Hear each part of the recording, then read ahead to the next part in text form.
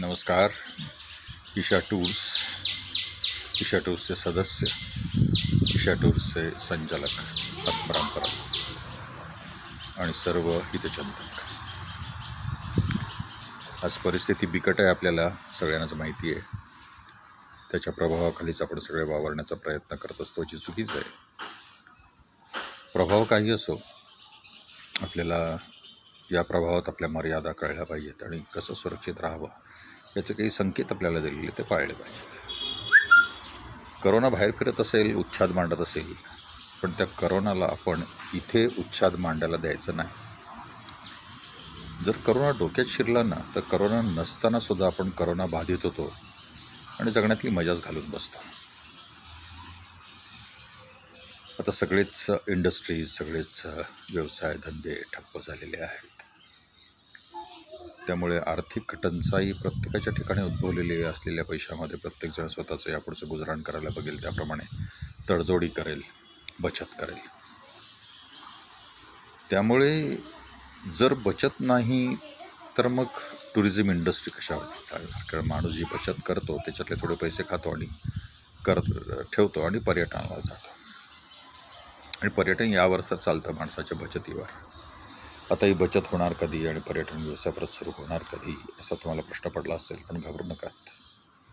माणूस पर्यटनाला बाहेर पडल्याशिवाय जगूच शकत नाही. कारण निसर्गाचं आणि त्याचं अतूट नातं आहे. निसर्गाशी संबंधित जी म्हणून वेळ त्यांना साधायची असते ती त्यांना आयुष्यात साधावीच लागते. किंबहुना निसर्ग त्यांना बोलवतोच.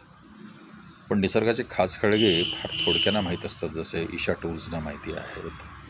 आणि ते ज्या आत्मीयतेनं प्रत्येक पर्यटकाला तो भाग दाखवतात, त्यांची सोय बघतात, ते खरोखर स्तुत्य आहे. त्यामुळे प्रत्येकाला एकदा ईशा टूर्समधून प्रवेश घेऊन ते पर्यटन केल्यानंतर कुठच्याही पर्यटनाचा विचार आला की पहिल्यांदा डोक्यात येतो तो ईशा टूर्स.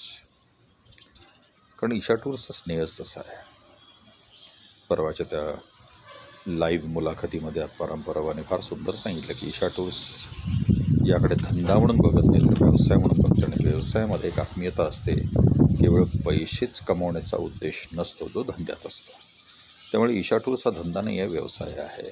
आणि जो व्यवस्थित केला जातो तो व्यवसाय. मग व्यवस्थित ही दोन्ही तऱ्हेची बाजू आहे, पर्यटकांची सुद्धा आणि जे पर्यटनाची योजना करतात त्यांची सुद्धा. व्यवस्था जेव्हा व्यवस्थित होते त्याला व्यवसाय म्हणतात.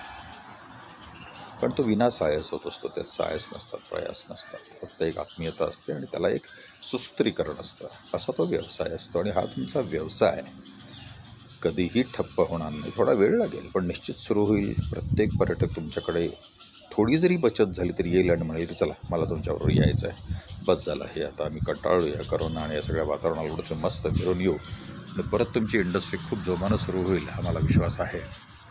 तेव्हा घाबरू नका. पर्यटक म्हणून मी सुद्धा तुमच्याबरोबर आलेलो आहे. मला माहिती आहे ईशा टूर्स काय आहे, परंपरा काय आहे. शिवाय त्यांच्या सगळा स्टाफ मेंबर्स किती आत्मीयतेने बोलतो, किती छान वागणूक देतो आहे आम्हाला माहिती आहे. त्यामुळे यापुढे आम्ही कुठेही पर्यटनाला जाताना ईशा टूर्सशिवाय दुसरा पर्याय बघणारच नाही.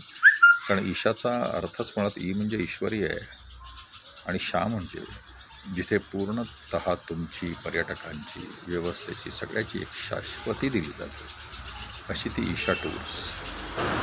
याशिवाय आम्हाला तरी पर्याय नाही. तर परत तुम्हाला ते पूर्वीचे अत्यंत सुखाचे सुंदर दिवस येतीलच, खचून जाऊ नका. आम्ही सदैव तुमच्या पाठीशी आहोत. आमचं तुम्हाला मनपूर्वक सदिच्छा. एक दरवाजा बंद झाला तर दुसरा दरवाजा नेहमी उघडलाच जातो. हा ईश्वराघरचा न्याय आहे आणि तो अजिबात तुम्ही विसरू नका. ईश्वरही, ईशाही आणि आम्हीही तुमच्या पाठीशी आहोत. धन्यवाद.